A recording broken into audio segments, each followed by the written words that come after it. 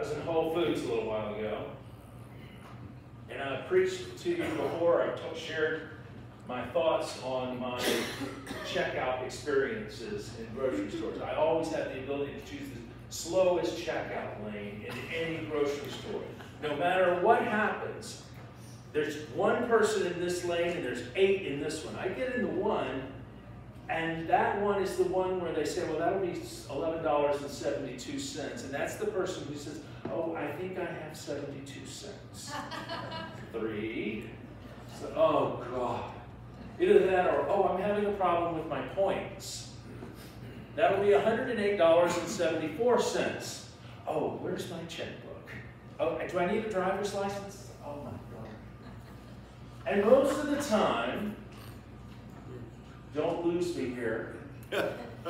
Most of the time, I used to rail because it seemed to be these darn old people.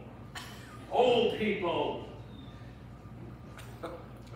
Always wanting to chat with the little gal who's bagging my groceries. I sit there and I would try to bore holes of flame with my eyes through their brain to let them know they were holding me up. I had places to be. And so I was in Whole Foods checking out, and I had my ATM card or debit card or whatever. And the little gal bagging my groceries is talking with me, and I'm talking, and I'm like, oh gosh, tap, beep. Almost did it myself. I'm not there yet, but I almost did it. And we're talking, and she's looking at me, and she's talking, and there's a little discomfort. And I turn and look, and there's people boring flaming holes. And the person, the cashier is saying, sir, you need to enter your PIN. I'm like, oh gosh. It happens to all of us. What this is about. This isn't about rich people. It's not about rich people are bad or this group of people is bad. It's about nothing stays the same. All is vanity. Everything changes. Nothing lasts forever. Has anybody seen Shawshank Redemption? One of my favorite movies of all time. Packed full of symbolism. Unbelievable. A lot of people think, I think Andy Dufresne is the one who is redeemed. It's really Red is the one who's redeemed. Red, if you'll recall, gets the job on the outside when he's finally let out of Shawshank. And he laments when he goes to the restroom that he's such an institutional man. He's so resistant to change. He's so inured in a system for 50 years. As he puts it, I can't squeeze a drop without asking permission. I think in this passage of Jesus and in Ecclesiastes, this is what Jesus means when he says, I came to bring you life and to bring it abundantly. Because he's come to free us from sleep to wakefulness. Can I get one more, Kate? This is Andy as he's crawled through a 500-foot sewer pipe on his way to steal all the warden's money. Can I get one more? Nothing lasts forever. Nothing. Your life, your house, your car, your marriage, your children, your businesses, nothing lasts forever. And when we get that through our head, we can start to live with the freedom that Jesus is talking about. Because we realize, I'm no different than you. I'm absolutely no different from you. I thought this was fascinating. That big point of light up there at the top is not a star. It's not even a galaxy. It is a cluster of billions of galaxies. Billions of galaxies. Can I get one more? This is some sort of cloud nebula, I guess, of thousands of stars and galaxies. It's amazing and it's beautiful. It's incredible, right? But it too will end. Even this is coming to an end. One day. One day, our galaxy will collide with the Andromeda galaxy and there's going to be a real mess. And it's not going to matter if you got an A on that test or a B. Can I get one more? I think about the message here of the rich man. This is a Rembrandt painting from 1627, The Rich Fool. And I think about what we've started to teach in Christianity, and it's all about divisions and divides. And Jesus says it's not about any of that. In fact, it's about the opposite. If we come to the realization that we're not going to last forever, that nothing lasts forever, that in the end we all are the same, that we don't put our stock in things that don't last forever, and we put them in the promise of Christ. I think about some of the things that we deal with today, like Christian nationalism. We don't have communion with them because they believe the body and blood of the wafer and the wine become the body and blood of Christ. Well, we don't have communion with them because they think that the wafer becomes the body and blood of Jesus Christ. They baptize babies. We don't baptize babies. He's black. She's gay. He's Mormon. She's Jewish. Guess what? She was born in Jeddah, Saudi Arabia. And it's going to shock the heck out of you, but she became a Muslim. And Jesus says none of it matters. I have sheep that are not of this fold that must also become part of my flock. As Paul says, there's neither circumcised or uncircumcised, male or female, Jew or Greek.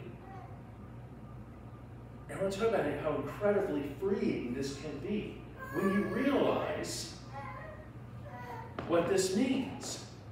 When you realize what this means, you can actually drift along a little bit in life without judgment of other people, and it's wonderful. You can actually forgive yourself for not being perfect, and it's wonderful. I preached a sermon 3 or 4 weeks ago where I used some pretty heady, sophisticated agricultural terms, and I talked about what's the Reiki thing that you put on the back of the tractor? The harrow? Yeah. Does it mean we don't harrow? Does it mean we don't hook up the Reiki thing on the back of the tractor? No, we hook up the Reiki thing because you got to grow food.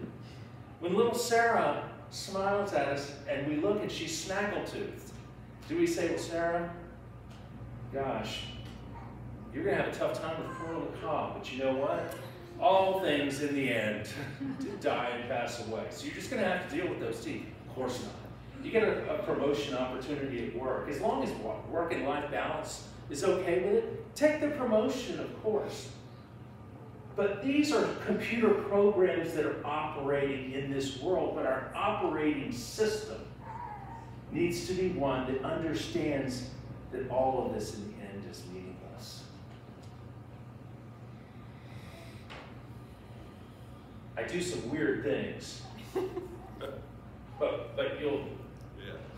So I was in Albertsons recently, and I talk about grocery stores because grocery stores are a microcosm of the entire planet.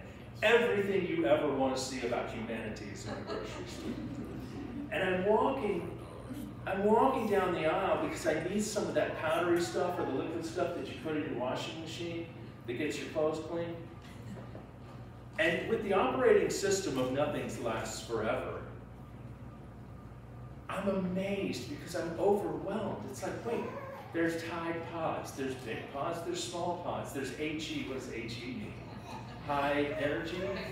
High efficiency? There's Persil, there's the next generation, there's Gain. It's like, and I just start laughing at the silliness of it. Because it really is kind of funny. It's funny the things that we focus on. So I know a lot of people, I didn't realize this until I moved to Parma. I mean, I knew this was a squash.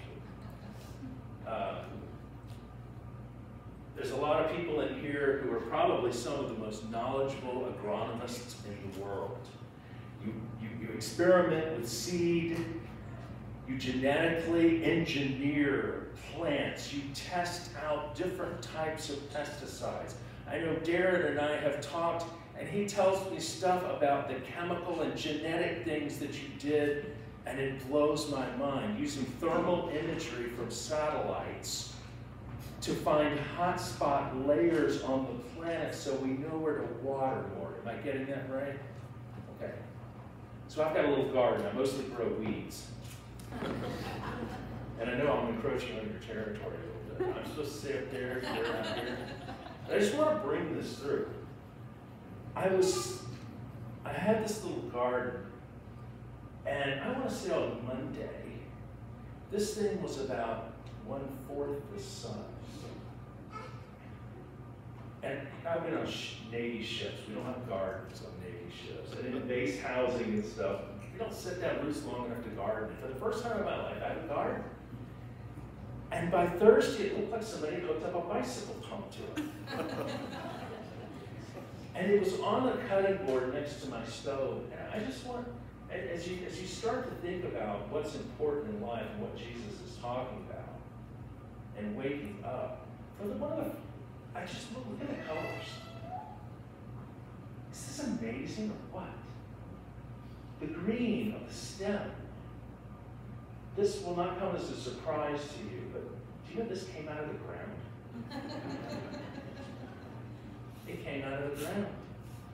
And it just blows my mind how amazing our God is. How did God come up with the ideas to make things like this grow out of the ground? All I did was plug this plant that I bought at Hopkins Family Nursery, and I put a little fertilizer and a little mulch and put some water on it, and this thing just grows.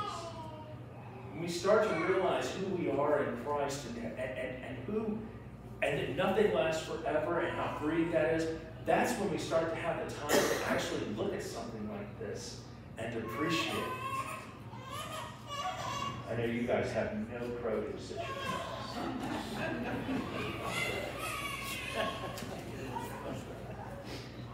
So I start to wrap up because we have a baptism. Can I get one more thing? Baptism is a symbol of going from life into death and from sleep into wakefulness. As Emmy Amelia is baptized today, let's remember our own baptism. And let's all take Jesus up on this offer of going from being asleep to being awake. Amen.